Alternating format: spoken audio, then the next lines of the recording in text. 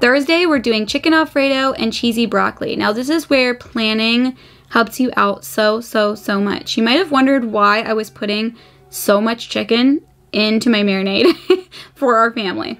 So actually that chicken is doubling as chicken for this Alfredo as well. So we will grill that chicken up, and actually on my husband's smoker, we'll probably smoke it. And then the next night I will shred what's left and we'll put it into this Alfredo. Now I'm gonna explain how I make my Alfredo sauce. I always start out with a stick of butter and a pack of cream cheese.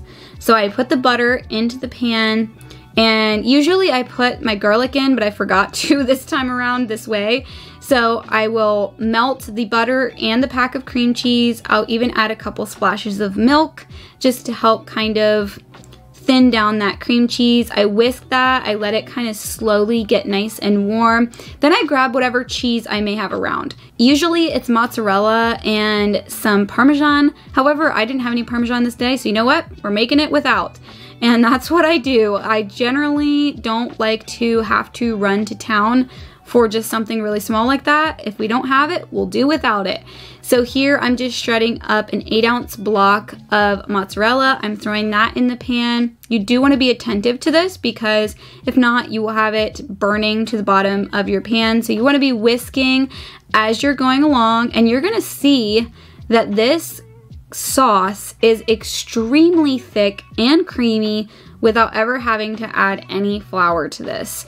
And that's something that I really enjoy about making Alfredo this way, is that there is no added flour and no added fillers. You just have the pure, creamy, cheesiness without any added filler.